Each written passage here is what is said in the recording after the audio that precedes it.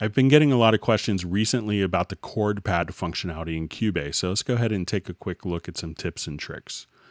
The chord pads are located in the lower zone editor. If you don't see the lower zone editor active, simply go to the center icon of the three icons in the upper right hand corner and click there to show the lower zone editor. Here you'll see different tabs, and we want to select the chord pads. If for some reason you don't see chord pads active, click on the setup icon and just select chord pads until there's a check mark to the left of it. We could think of the chord pads as actually the ability to load up a chord, to take a single MIDI note, trigger that chord, and to pass it to the selected MIDI track. We could load up various presets by clicking on the presets icon, or we could just load in our own chords by clicking on the left center edge, and we could choose chords like so. If I wanted to do a D minor chord with different tensions, as well as inverted characteristics, or if I wanted to right click, I could just say assign a pad for MIDI input and play a chord. These chords can have different voicing. So if I wanted to play my D minor chord, I currently have it set as a piano player. If I wanted to have a guitar player voicing, I can just click directly there to switch different voicings. Now, when we could have these chords also be suggested to us by the chord assistant. So I could open up a chord assistant from the icon here on the left, or I could say I'm in the key of C and I want to use C as the origin for my chord assistant. And at this point, I could look at it in two different ways. I could look at it based on circle of fifths or proximity. So if I want to see and audition different chords, I could say, oh, the A minor sounds good. And let's say if I wanted to have an F chord there, but let's say I want something that's really unexpected, like an A flat augmented chord, I could just drag this and we could see different chords. Now, when we have our different chords laid out for us, we could trigger these chords from our MIDI note messages starting on C1.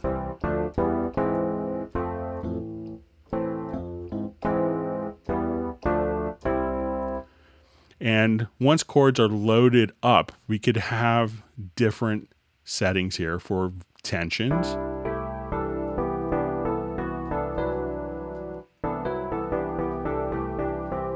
or different voicings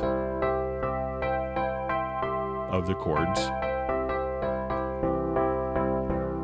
Now you may notice that the other chords are kind of following the voicings of this chord, and that's because they're in adaptive voicing.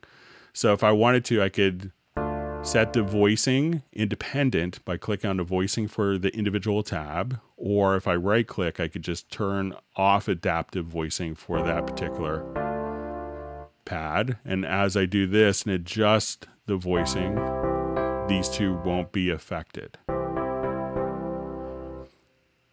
We could have an external MIDI remote control. So if I wanted to come over here and click on the remote control tab, we can now activate, and we see these green keys that are highlighted. And what these will do is take each of the chords, and if I hit C and C2 and C sharp 2, that will adjust the voicings for that particular chord pad. D and D sharp 2, different tensions, and E2 and F2, transpose. If I wanted to transpose all of the chord pads globally, I just use my pitch bend wheel, like so. The beauty of this is we can now take, let's say I wanted to layer my Rhodes and a string patch. I could come here and just using one finger to switch between different chords and one finger to switch between different tensions, I could kind of come up with an interesting song that I probably wouldn't have come up with otherwise.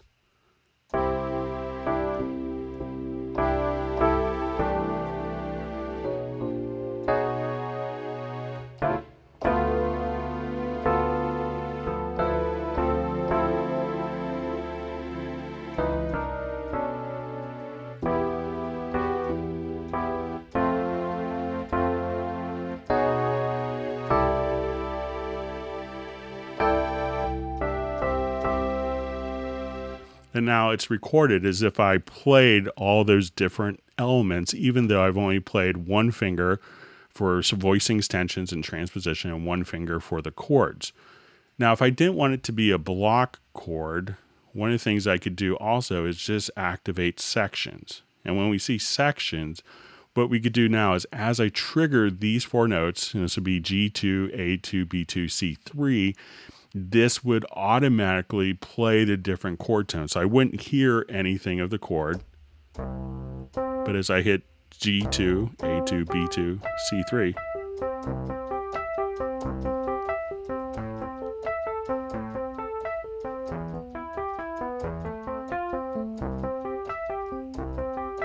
so if you're not a keyboard player, you could just play these four notes and it will automatically transpose to the chord tones within the chord, and that could be recorded as well.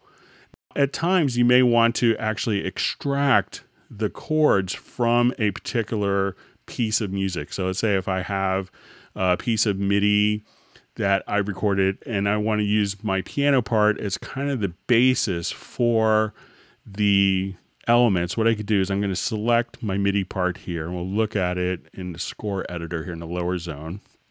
And what I want to do is to right click, and we're going to say, let's go to our chord track, and we'll choose create chord symbols. And what this is going to do is automatically create chord symbols on our chord track that have been derived from this particular piano part right here. So I'm going to go to my chord pads, and what I want to do now is to assign the pads from the chord track. When I play back,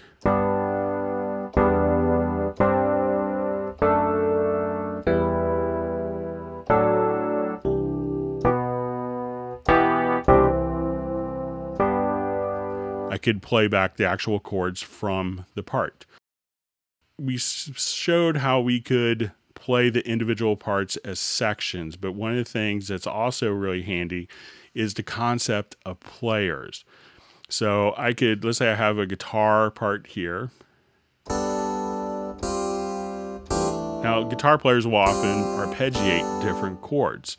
So what I want to do is to go to my settings, and we'll choose players. And under guitar player, what you could do is we'll say pattern.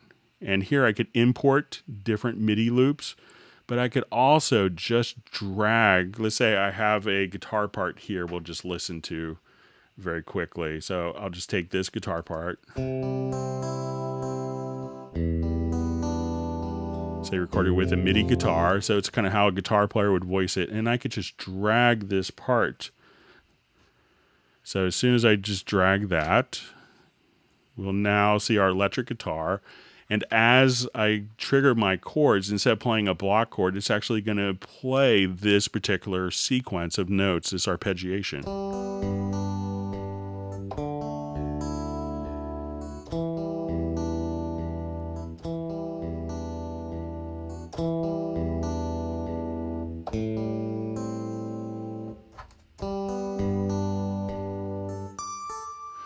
Now I could also layer these different elements, and I could have two players together. So if I wanted to, say, go to my piano and harp, I could say I wanted this as a pattern as my piano player. So I could take this.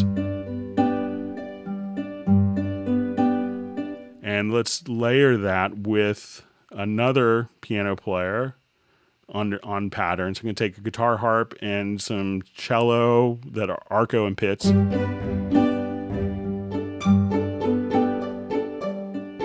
And I want to take my strings, and I want this as playing chords. So now when I come here, I'll just go back to the beginning of our project. And we'll just choose this as our guitar player and playing chords. So my guitar harp will be my piano player as patterns. I want this as my piano player, patterns, and my string as guitar player and playing chords. So now,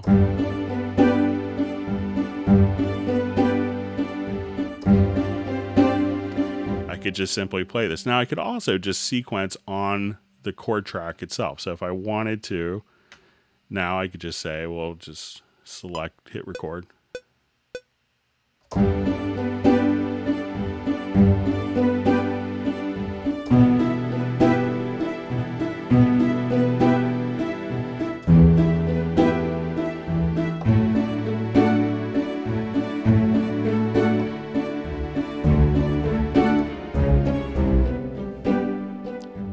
And you could just have the MIDI parts directly here from the chord pads, and doing that all with 2 fingers on your MIDI controller. So as you can see, once you start playing around with the chord pads, it's great for a mobile solution where perhaps you have a 2-octave MIDI controller with you and you're traveling, or if you just want to experiment with fresh, new, and exciting chords that you wouldn't otherwise use, the chord pads are very exciting to work with. So if you found this video helpful, please feel free to like the video and to subscribe to the channel.